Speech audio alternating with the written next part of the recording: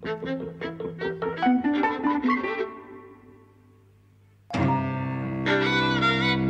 and welcome to Eavesdropping at the Movies. I'm Mike. And I'm Jose. And we're talking about The Suicide Squad today. Not Suicide Squad, but its sequel, its first real sequel, I suppose. So Suicide Squad came out in 2016 and went down incredibly badly with everyone except for you. You said it was colourful and imaginative and you liked it. I gave a mixed response to it. And I see, because I wrote a little blog post on it, which we can include here, what I really appreciate about it is Jared Leto as the Joker. Yes, you were the one who liked Jared Leto as the Joker.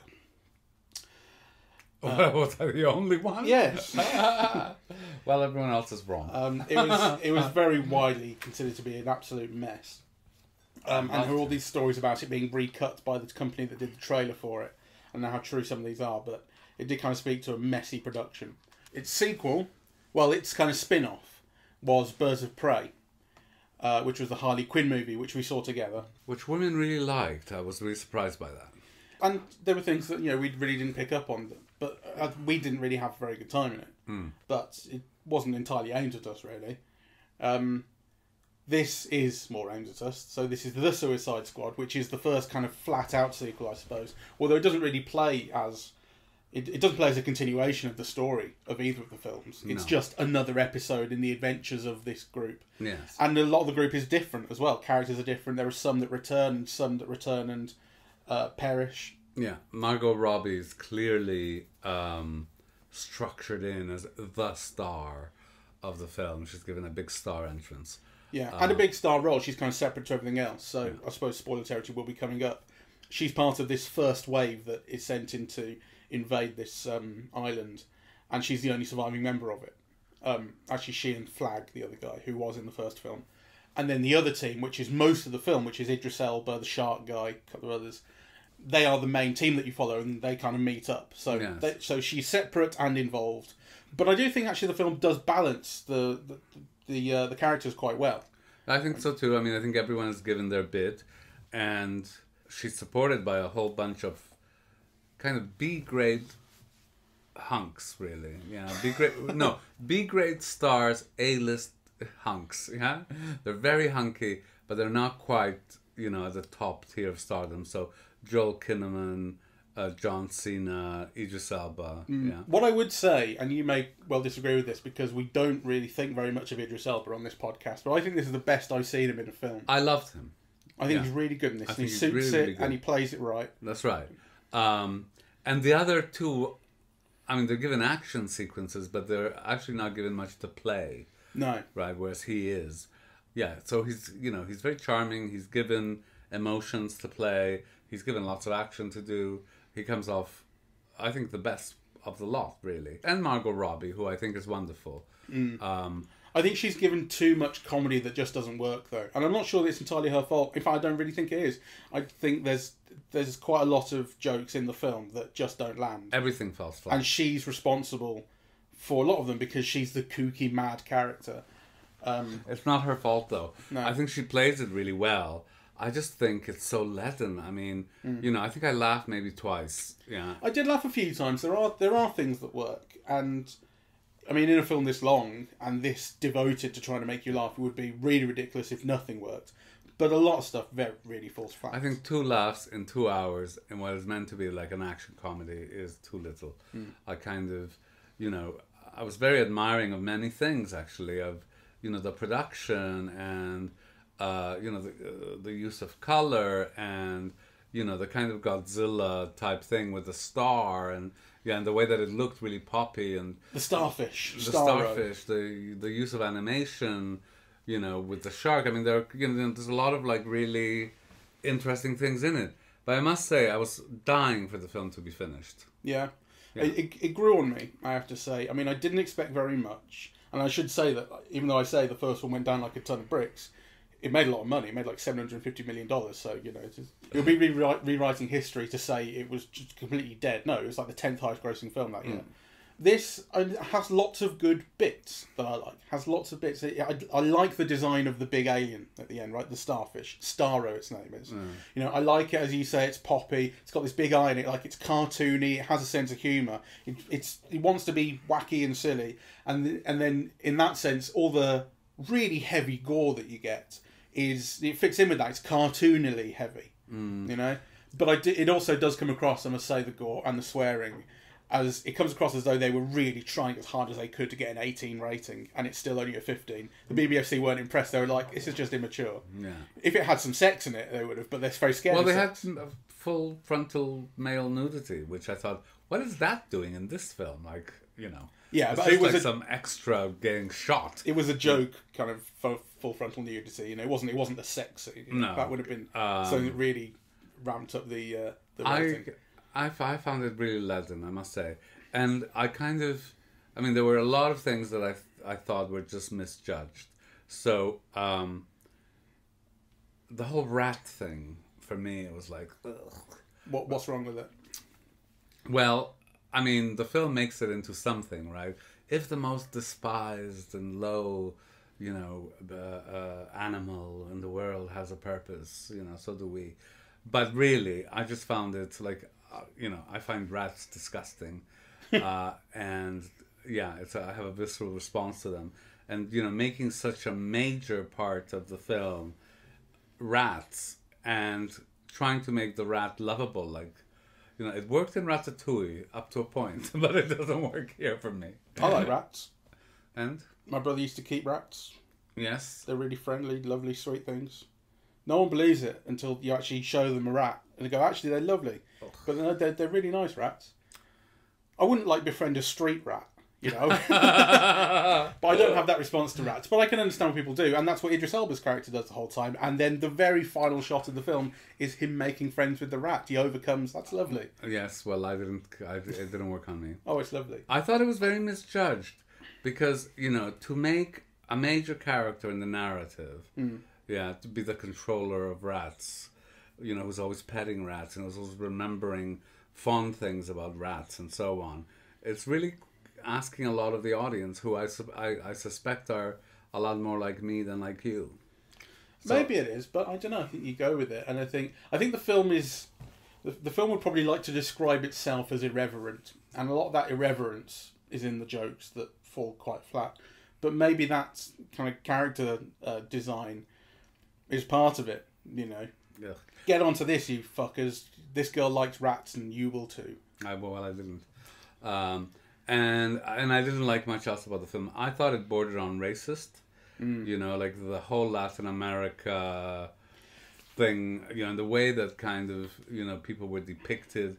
Well, let's briefly say what the context is for this, is that the Suicide Squad have been told to go to this, it's a fictional South American island, where there is this Project Starfish, which it turns out is this giant starfish that they have to fight at the end of the film. And it's this American project, you realise, and the reason that they're there is to keep everything under wraps and stop it getting out and keep the American secret for them. Keep the world from knowing that America was involved in this, that they farmed this project off to this South American island. And on the way there, they have to pick up Flag, who was lost in the earlier mission. He's been captured, so they think. And so they slaughter all of these South Americans, people who, you know, in this camp, silently, you know, without speaking to them, without really engaging in a fight. They do it very efficiently. And then they get there, and what they learn is that actually these guys are on their side. These are freedom fighters. They oppose the government, and the Flag is getting on with them. And so the film is ultimately undercutting what you've just seen, but it is horrible when you're watching it. And I'm thinking, this is imperialist, right? The film does have this thing about imperialism and trying to undercut it. So John Cena's character is super America, and he has the irony built into him. His name is the Peacemaker, and he goes, "I will kill as many people as it takes to keep the peace," which is such a clear down the line satire of American foreign policy. Yes, you know, so you can see what they're going for, but on the way to doing it, you do sit through all this unpleasantness. Yeah, they're trying to be satiric and ironical and undercutting it, but then they're also reproducing that which they are trying to undercut. Yeah, exactly. So, and it's very unpleasant to see, you know. So they kill, a whole campsite of freedom fighters, and I go, oops. And actually, it's not funny. It doesn't work. Yeah, right? But even when you didn't know they were freedom fighters, even when you thought these are the enemy and they have to free flag from these guys, it still wasn't pleasant then. No. It didn't feel justified enough at that point. True, but it made it all the worse when you realise. Yeah, absolutely. So as opposed, and that's the thing, as opposed to making it a joke. I mean, it is meant to be a joke, but it really fell super flat, that one. It does. There's something wrong about the rhythms of the film, because you can see how a lot of those jokes could work or might work, and yet they don't, or at least they didn't on me, right? And I think a lot of it had to do with the rhythms, with the timing of the thing. Yeah, the timing makes the jokes go flat, right? And this is where I was getting at a little bit with Margot Robbie's performance, because I think she's great, right? And I think she does all that you can expect an actress to do in that role, right? But there's something about the way that it's cut together, just about the timing of the thing, about, how the next scene kind of, goes into her response, that undermines the joke, or that doesn't land the joke. Yeah, and I think it has to do with the rhythms of the thing. Yeah, maybe. I mean, it didn't occur to me that timing was an issue, but it just occurred to me that writing was, that I just didn't share this film's sense of humour in many ways. And actually, it's kind of broader tone I really didn't mind. That sense, like I was saying, of cartoonishness, this overarching silliness to it, where the alien is this big, colourful starfish, quite silly. So that's where I got on with it, but just the execution of almost everything landed badly with me. Me too. I mentioned to you at one point towards the end when they're fighting the thing, it's when Idris Elba's shooting at it. I was going, like, the audio from this has to be bleeding into the cinema next door. It's so loud. And I was thinking, have I seen a film that's louder than this? And I think, I've seen films equally as loud, right? There are films that just max out the sound, but there's no film that does it as relentlessly. It's extended. There are films that will get that loud for a bit, but this, with the guitars going underneath, super, super, super loud. Now, that's not necessarily a criticism. I didn't mind that. I quite like, I didn't mind the sort of, the excess, I suppose. But it didn't, it felt like it was doing that in lieu of being a bit more exciting. Well, maybe because, for me, the only thing that I truly loved about the film, that I thought really worked well, was the music. Yeah, lots of good music choices. Yeah, lots of good music choices, and also kind of very well deployed. Yeah, that you can see the rationale for this particular piece of music in this particular scene. So that's the only thing that I loved in an unqualified way about the film. So there maybe the reason for amping everything up is to obliterate everything else that is so wrong with the film. And actually, I do think the film is tone deaf in many ways. So, for example, one of the things that, for me, kind of doesn't land, they try to make a joke out of John Cena's body, right? He's like really built, and they have him in skimpy underwear, and they're shooting him from below, right? And yeah, they try to get a joke out of it, and it fails, or at least it didn't work with me.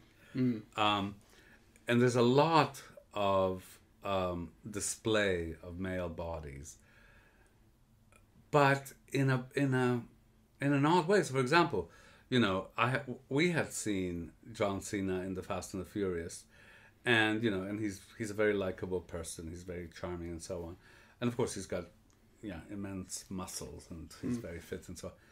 But actually, what this film draws attention to you is actually how ugly his arms are.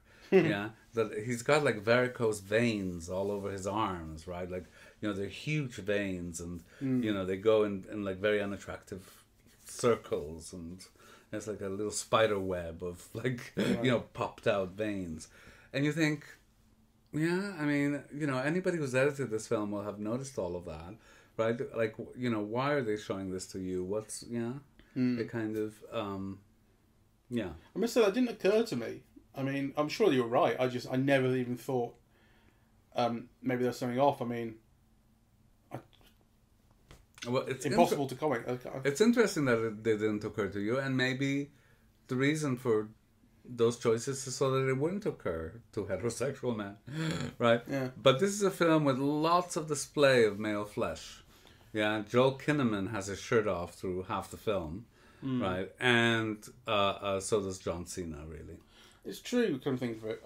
Because, I mean, that would have occurred to me, and probably did occur to me in Fast and Furious, films like that are really low-key, machismo, showing off. This isn't like that. No. Doesn't have that tone. So I don't know. You're right, that people did have their shirts off a fair bit. Yeah, more than a fair bit. But I didn't feel... like in Fast and Furious, I'm drawn to looking at the bodies. They're being so displayed for me. Well, it didn't feel like that here. Oh gosh, well I think you must have missed the boat, because if you remember the scene where Luna, so Harley Quinn goes into the palace, right? And how are we introduced to the Luna character? Yeah. He comes out of the bath, right? And he's completely ripped. And like, so... That's true. And yet... It does feel like showing them off for beauty more than for machismo. No, definitely. Yeah.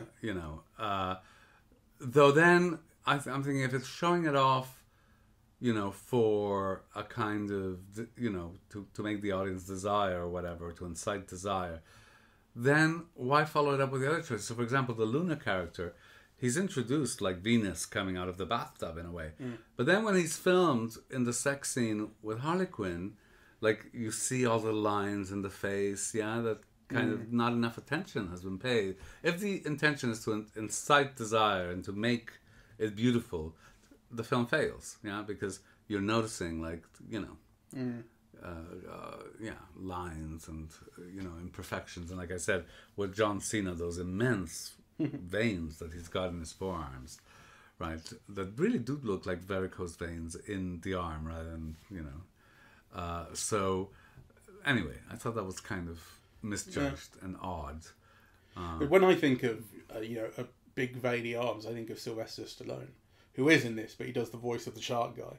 But I think of because his are like steroid abused. You see him in the Expendable films. Yes. He's like he seems like a properly broken physical specimen. Whereas John Cena, I think, still looks all right. Well, I think it wasn't just that he had these big veins. It was also the way that they manifest themselves in the forearms. It wasn't just like a line, going down the arm. It was like, So I found it like repulsive. I'll have to have a look when it comes out on streaming, because I'm not going to go to the cinema to see it again. Yeah. Because despite everything, it was all right. I felt diverted enough throughout. I didn't feel so bored by anything or anything like that. I thought it was the best Suicide Squad film so far, but the bar is not high. Oh, wow. I was bored and I couldn't wait for it to end. Yeah, I sort of didn't mind it, but I couldn't recommend it. God. All right, well, thank you very much for listening. We're eavesdropping at the movies, and we are on Apple Podcasts, Audible, I just found out we're on, Google Podcasts, Spotify, SoundCloud, and YouTube. On social media, we're on Facebook and Twitter, at Eavesdrop Movies. And the website is eavesdroppingatthemovies.com. Thank you very much for listening. Bye-bye.